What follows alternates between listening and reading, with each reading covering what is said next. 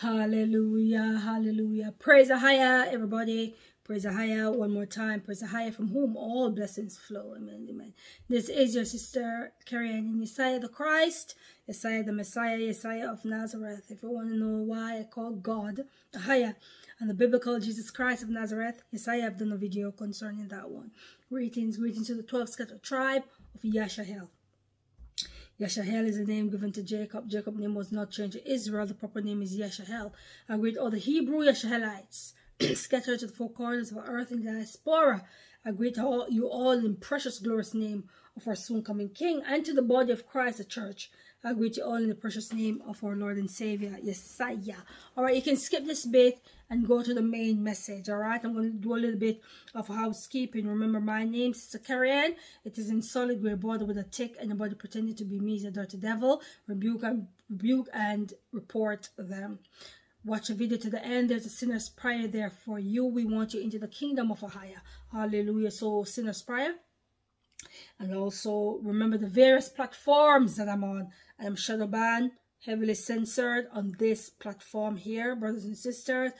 They can kick me off any minute now, conjure up some lies, saying I'm breaking some law, and kick me off. So you really, if you want to continue to follow the prophecies that I'm giving, please subscribe to the various platforms that I'm on this channel, in the description box and pinned comment section. All right, got Patreon, Rumble, and all sorts. Just go there, brothers and sisters. All right, okay.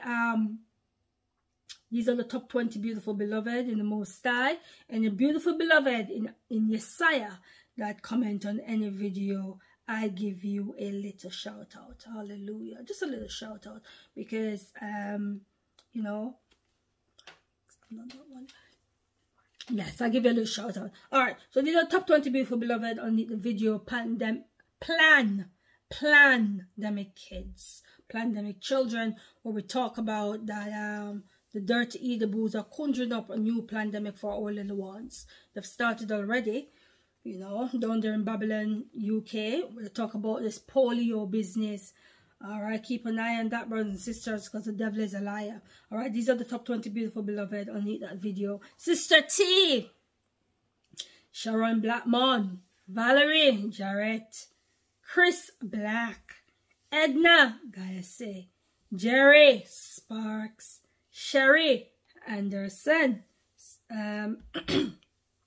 Mona Lee Pedra, Kenisha Beauty, Stacy and Small, Julie, Mayberry, Solly, H, Detra, Jones, Latriva, Lane, Tangela, Sheldon, Trini, Brooks, Marie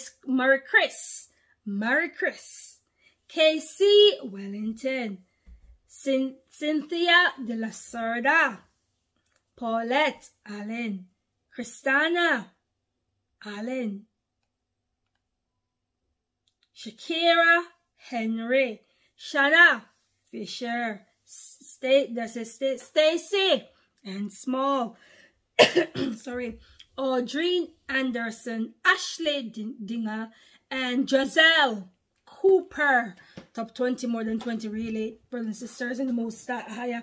I need a powerful video concerning what the plan for our little ones, but we're not afraid of them, because you know AHAYAH reigns forever. All right, we are continue to like the video, subscribe, do your thing. You know what to do, brothers and sisters. You know what to do.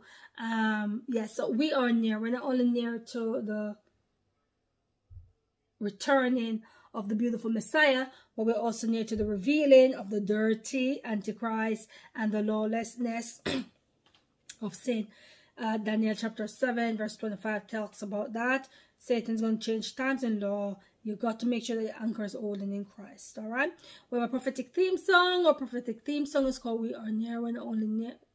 Our prophetic theme song is called We Are Near. It's a song that my good old mommy, bless her heart, taught me when I was a little girl. She used to hide sweets and toys and all of that. And when we were near to the stove, she used to sing How Near You Are. Fitting song for these end times, all right? And the song goes like this. How near you are, how near you are, how near You are honor, honor, you are honor, you are honor, you are honor. Hallelujah. Sorry. Yes, we are near. We can sing that song with right confidence. All right, brothers and sisters, my voice is kind of going now because this is my 3rd video that I'm doing. All right, I like to make at least 4 videos a day and then dish them out as, you know, every other day and stuff like that. So this is my 3rd, so my voice. All right. I want to bring a revelation to you, which is very, very potent, very, very, very, very important. Revelation came in my spirit today. What date is it today? The 13th of July. I keep on saying July, isn't it? In the other video, I did say July, didn't I? It's not July, it's August. Oh, my days. Oh, gosh, sorry about that. 13th of August, 2022. All right, 2022. The Most High gave me a very powerful vision, powerful revelation in my spirit, and I want to share it with the body of Christ. And it's to do with time. And it so happened that a couple of days ago, I shared a video, an old video. Now, for those of you who are wondering, oh, Sister Kerry-Ann is sharing an old video, I have to share them, brothers and sisters, because listen to me, some of them old videos they're on the brink of coming to pass. So when I share them, it's just to refresh your memory, your memories, or water your memories. Or for those who have never seen them before, you just subscribe to the channel. You know, that's one of the reasons why I do it as well, brothers and sisters. All right. So when I share old visions and stuff like that, I will call it throwback. Always remember, when you see throwback, all right, it's an old one that's coming at you. All right. And I'll be sharing them very, very often now. Okay. Because we were just so close to stuff happening. All right. But the Lord spoke to me today, the 13th of August, 2022. Powerful, powerful, powerful. And in my spirit, the Lord showed me that the month of August, 2022, all right, that there's a shift in the realm of the spirit.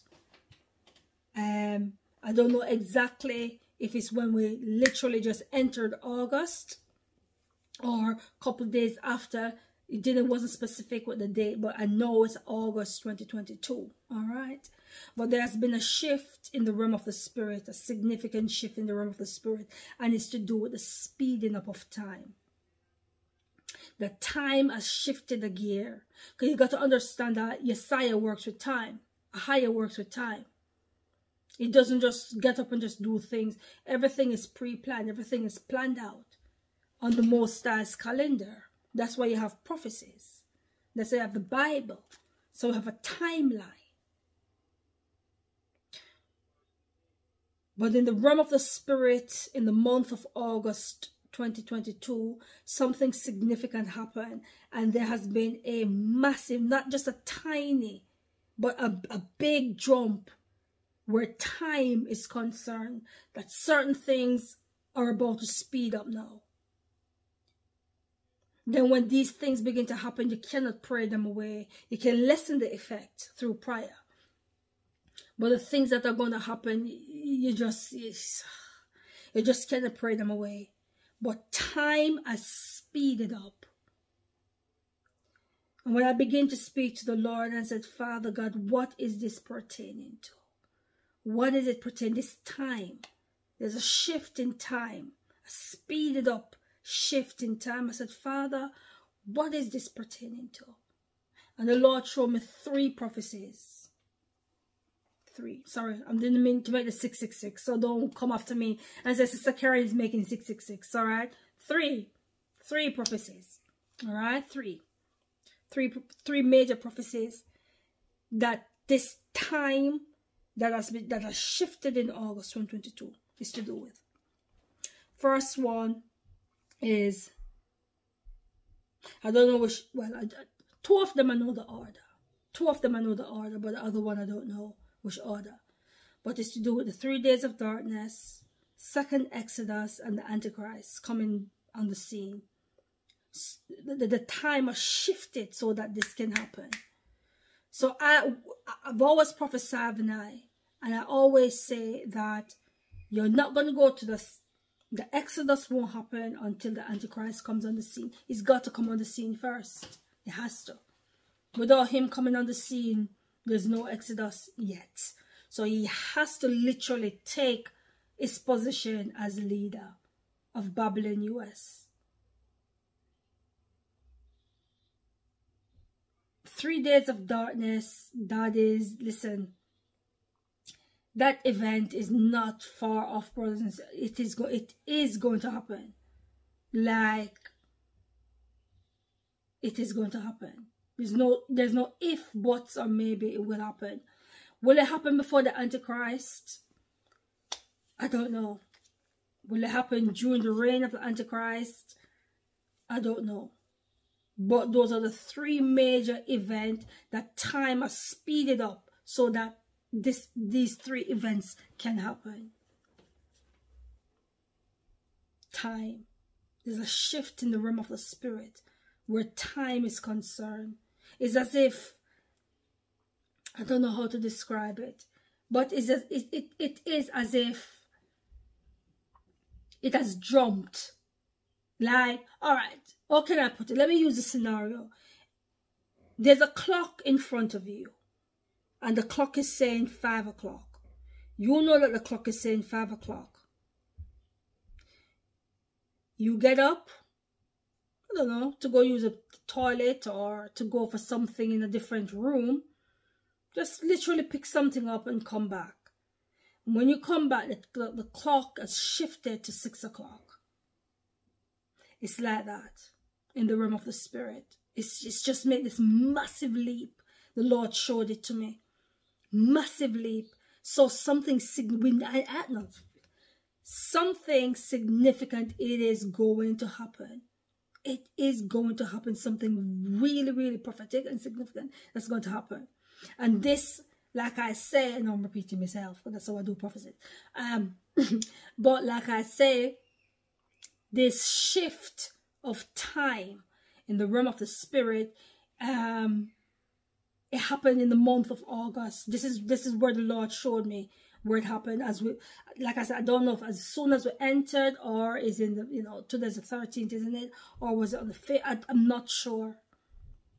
It could be today, as he was speaking to me, the 13th of August. It could be. But all I know that the Lord is saying that there's a shift where time is concerned. There's a leap. It's just jump, pushed up, like somebody's just pushed the clock. Time is running out. Time is running out, brothers and sisters. So, events are about to unfold. I know that the second Exodus is not far off. The angels, they're walking up and down, looking like strangers in the earth. Yes, Lord. They're coming for you. They're coming to your houses, your workplace, in the supermarket, on the street, wherever you may be. These angels are going to come and they're going to tell you what time it is and what to do. And like I say in the previous videos, that the cruise liners, the ships, people are going to physically see them docking at the ports. But the Caesars are going to give you another reasons where they're going to come. They're going to be docking there till when that appointed time comes and we have to go. But yes, brothers and sisters, this prophecy is really deep in my spirit. Time. There's a shift in the spirit realm where time is concerned. As I'm talking about it, I can see that the Exodus already happened. I can see the second Exodus already happened in the realm of the spirit. It's already happened. It's just to manifest in the natural now. I see the 3 days of darkness happening already in the spirit realm, and the Antichrist coming on the scene. Things are just going to speed up. There's a shift. AHAYAH never lies. There's a shift in time. Time has jumped. It's leaped. Because prophecies has to be fulfilled. It is time. Time is running out. We've got much time left. In so much that I was saying to the Most High, I was saying to the Lord, you know, when He should begin to talk to me about this time speeding up. I was saying, Father, but I feel, yes, I'm on you, and, you know, it's the fastest way, social media is the fastest way to reach the world, really and truly. But I was saying to the Lord, I just feel like there's so much left for me to do. So much left for me to do.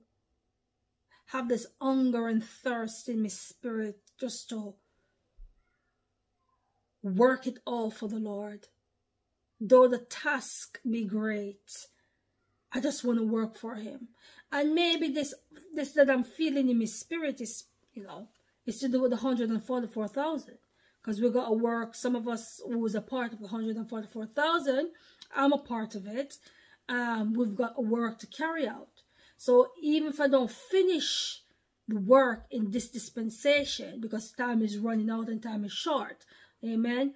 When I find my partner, we're going to be paired up, all right, with 144,000, then the work will carry out. We'll finish off what we're supposed to do. But this video this time is just resonating in my spirit. It's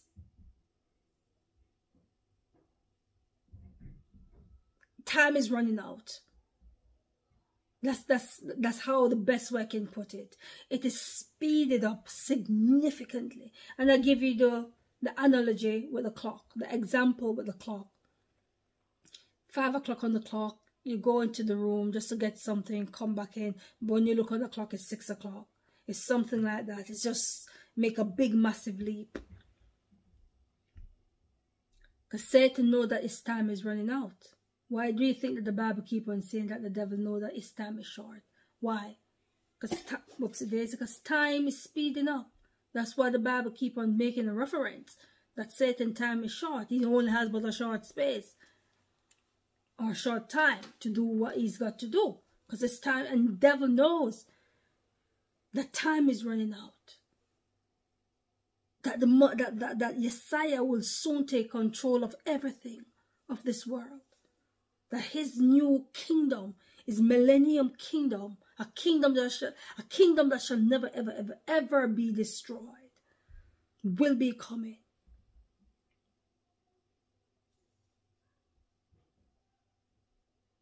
Shift.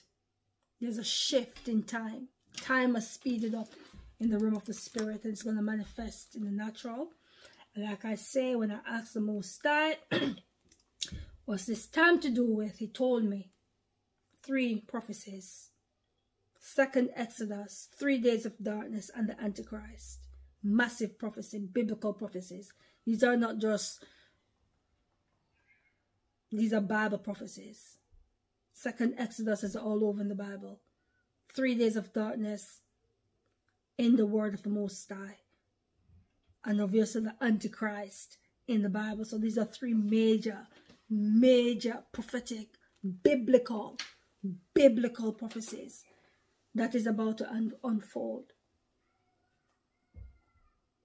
Yesterday I posted a video, didn't I? I posted a video. This is an old video. I only posted the old video according to the move of the Most High on my spirit. And I'll be posting old videos, brothers and sisters. It will say throwback. When it says throwback, it's an old video. But I posted an old video concerning a powerful vision that a beautiful sister had concerning the 3 days of darkness. 3 days of darkness. And that event is going to happen But those of you who have been watching this video, those of you who have watched other channels who talks about the 3 days of darkness, you know what time it is. You know what to do when that time comes. Because you're children of the light. You're not in darkness. But the 3 days of darkness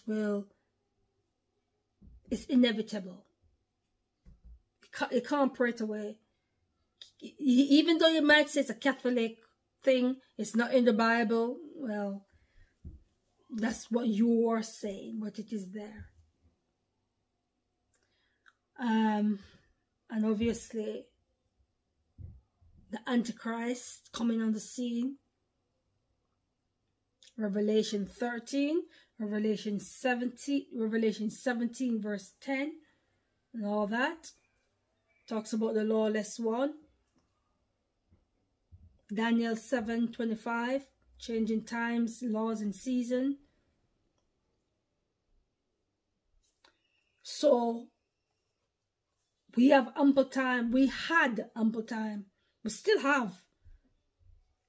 But people have to repent. See, people don't want to repent. They just want to carry on carrying. So how is it then? The world is just going to carry on wickedly. We carry on. And we, the children of the Most High, we want to be with our Savior. We want to be with Him. Hallelujah.